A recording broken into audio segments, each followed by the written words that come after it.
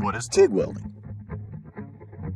TIG stands for Tungsten Inert Gas Welding. The American Welding Society calls this process gas tungsten arc welding, or GTAW. You might also hear it called heliarc welding. TIG welding uses a tungsten electrode, and tungsten has an extremely high melting point. When you TIG weld, the electrode gets hot, but it doesn't melt. We say that it's a non-consumable electrode. It doesn't mean it lasts forever. That just means that it doesn't melt and become part of the weld.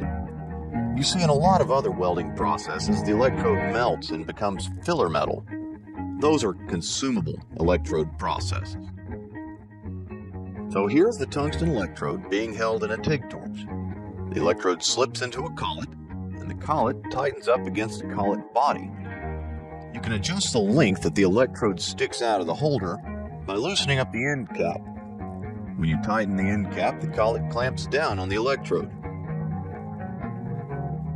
TIG works by melting the base metal, and that is the metal that makes up the two pieces that are to be joined. The heat is generated by an electric arc that forms between the base metal and the tungsten electrode. You can control the amount of heat with a foot pedal or with a thumb wheel on the torch. For most metals, the current is direct current, or DC. DC is like the current flowing from a car battery.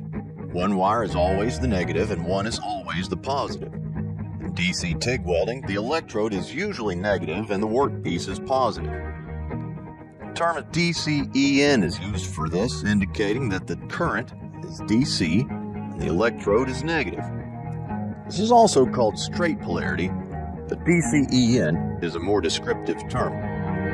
DCEN puts most of the heat on the workpiece, and it's the most common setup. When welding aluminum, however, AC is used.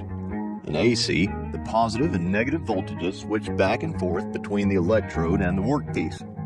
This puts more heat on the electrode, but it has a cleaning effect on the workpiece. You see, aluminum forms oxides that float to the top of the weld pool and prevent a good weld. AC current helps control these oxides. In an electric circuit, the current flows in a loop. In TIG welding, the current has to flow in a complete circle from the machine to the torch, into the work, and back to the machine. A work lead is clamped to the work to complete the circuit from the workpiece back to the machine. Now, you can TIG weld with or without filler metal, and that's not a choice you have in a lot of other processes. If you want to add filler metal to a TIG weld, use a filler rod, which is just a rod of metal with a specific alloy. You want to make sure that the filler metal you're using is compatible with the base metal and that it has the strength required to do the job. In TIG welding, the molten metal is protected by a shielding gas. This gas, usually argon and sometimes helium or other gases, keeps the molten metal from reacting with oxygen and water vapor in the atmosphere. This shielding gas is stored in high-pressure cylinders like these.